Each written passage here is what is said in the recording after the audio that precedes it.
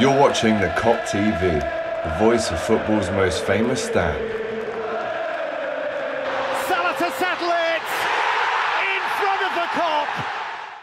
AGT here with Seany. Listen, we had a great day earlier. We were out in Tavalla, we were having a nice scran, a nice drink, and I said to us before we got the cab down to Anfield, let's not have this ruin our day. But I feel like it has done, Seany. I mean, try and take some positives out of that. There's no what I said at the end. The way in was we can't be going to Old Trafford next week Needing to win, because, like James alluded to, like we know the standards in this league. You can't afford to draw. Draws are losses. They're no use. They're absolutely no use. Draws killed us last year. It's doing the same this year. It's all right drawing against top 6 sides, but only just. Yeah, but we dropped points to Fulham last week where we're shy, and today we just caused all our own problems. We're on top for 20 minutes. They suck our punches. The heads go. The heads completely go. Rushing everything, just crossing balls into the box for the sake of it. One-dimensional. And to be honest with you, looking back, when you see the impact Gomez and Hendo have when they come on, if you're fit enough to play, you should be starting. Let's talk about the team selection today. I was with you when the team came out. We saw Phillips, we saw Milner. Obviously, it goes without saying in Klopp we trust, but when you look at the end result and you see that Gomez came on and did well, Hendo came on and did well, it begs the question, surely you should have started them. Absolutely, look, it's not that we don't trust Klopp, but he's not infallible. Like, he is going to make the mistakes, and I think today was a serious mistake, because Gomez looked comfortable when he came on. He was far better in possession, his distribution was way better than Nat Phillips's. Look, we don't need fucking centre-halves who are just going to lump it and head it. We're supposed to be one of the best footballing teams in the country. Nat Phillips is it. Look, he did a job for us when he came in the 2021 season, fall apart with no players. He did a job, but he's a fucking championship player. He played in the championship last year. He shouldn't be starting for us. And the fact that Gomez was there, comes on and plays well. Hendo comes on, gets us ticking over. Down to 10 men, we were the better side, but any time Liverpool go behind in the past, I'm thinking, we'll dig this out. But it never quite happened, and just a moment of magic from Diaz and a moment of madness from... Talk to me about both. To be honest with you, I thought Diaz was poor. I thought his all-round game was poor. I thought in the first half he struggled. Every time he got the ball, he was going backwards.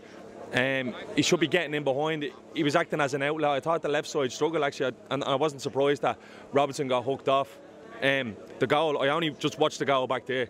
Like, it's genius. It's magic, and that's what we kind of come accustomed to him doing last year. But he was poor today, to be honest. I thought his all-round game was poor, and to be fair, he's probably won as a point there. And that winning a point is not fucking good enough. And Nunez just... Have you seen what happened? Yeah. Look, you can't do that. You probably would have got away with that years ago when there's no VAR. You can't do that now. And you can't give this... Paul Tierney is a fucking tramp. Excuse me, That's the title. He's an awful referee. He's terrible. He is awful, to be fair, like. Shocking. Not just for us, he's just... Even last week, he was shy. He's a terrible referee, and you don't even have to give that fucker half an excuse to send you off, and it's just brainless from Nunez. Look, people are writing him off and saying, this, that and the other. At the end of the day, you need to realise he's 22, is he? He's only coming here. It was a frustrating game for him up until that point. He could have had 2 goals. He had 2 big chances, he doesn't take them. He is going to be a big miss over the next 3 games, but he's got to fucking learn from that. That's got to be the first and the last time that happens. I mean, Anderson did what a Sunday League defender would do. He gives him a push, tries to get him his head, and he reacts and goes with it. And then obviously he goes down. Anderson even went like that to the Kop after, as if to say, I've wound him up, I've had one of your boys there. He completely bought it, and that's what happened.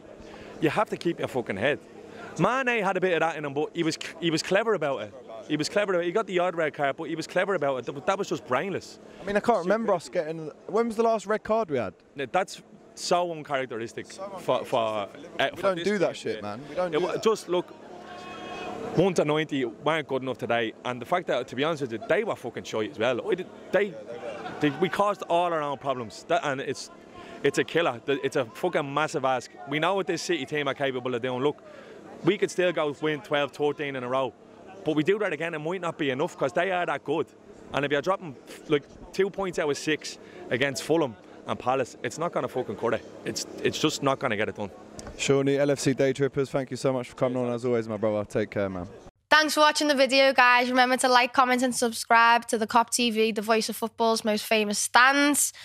for a lot more Liverpool content. Remember to check out our Shopify store for this beauty and much more. It's the new Luchito's Way Diaz t-shirt based on Luis Diaz and Carlito's Way. It's out now, designed by Ruby. And there's going to be so many more. There is. Make sure you're involved.